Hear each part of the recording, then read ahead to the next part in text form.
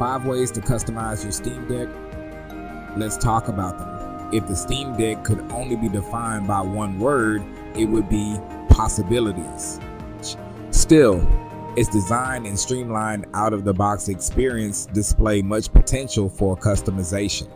While it's certainly possible to treat it like any other dedicated console and simply install and play games, there are a bunch of hidden Steam Deck features to tinker around with.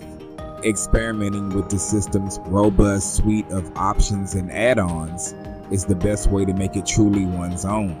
The first thing you can do is install Decky Loader for all sorts of cosmetic tweaks.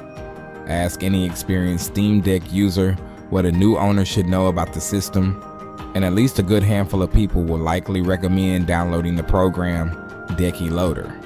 The Steam Deck focused plugin front-end has garnered a reputation among the community for being a near essential installation for anyone looking to take their customization of the console to the next level. Thankfully, while it's not accessible through the basic Steam storefront, it's quite easy to get up and running in desktop mode.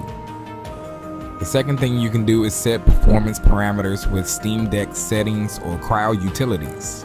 Having a plethora of aesthetic-focused customization options is all well and good, but some Steam Deck users may be more interested in how malleable the system is when it comes to power and performance. In keeping with its PC-style open-endedness, the Steam Deck comes built in with a number of options that can be tweaked on the fly to alter graphical quality, game performance, battery life, and more across each and every game.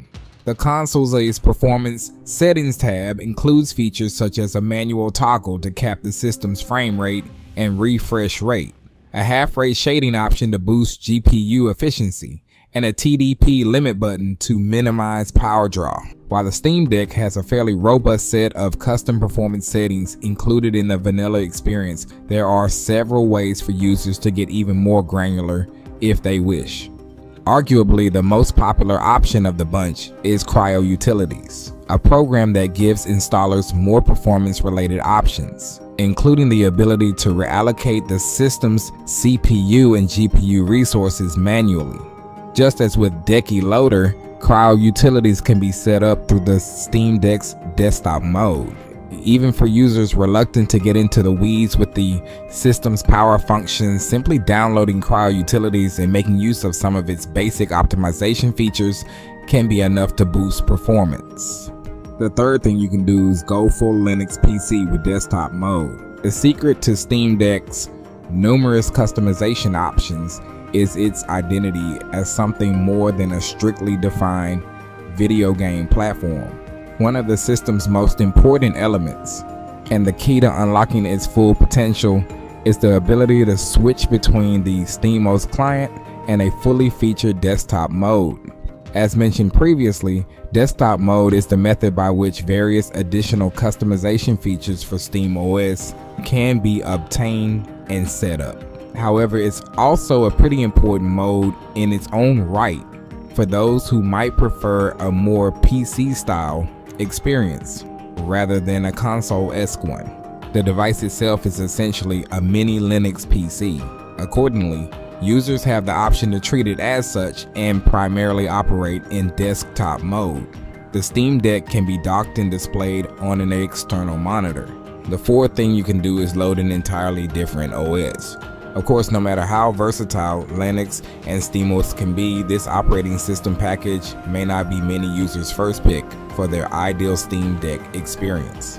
One major point of contention is the lack of compatibility for certain Steam games on Linux. This issue is only partially mitigated by the ever-updating Proton compatibility layer. All of that said, Valve actually doesn't lock Steam Deck users into solely operating in the Linux ecosystem. It's possible to boot and even install other operating systems on the Steam Deck, including Windows 11. Of course, there are some pretty significant upsides to changing the Steam Deck's operating system to something like Windows. The vast majority of Steam games are designed to run on Windows, allowing for fewer compatibility issues. Even non-Steam games can fare better. For instance, installing Windows is the only way to play Fortnite on the Steam Deck natively. The fifth thing you can do is my favorite, and that's to swap the shell of the Steam Deck to any color you want. It can totally be done. I've done mine and a few friends as well, but maybe you feel that's too much for you to do. Maybe you don't trust yourself to take your Steam Deck apart.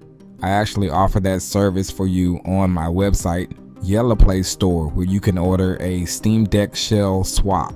Our technicians will perform the shell swap, upgrade your SSD, or even partition it and install Windows on it. Website is in the description and pinned a comment.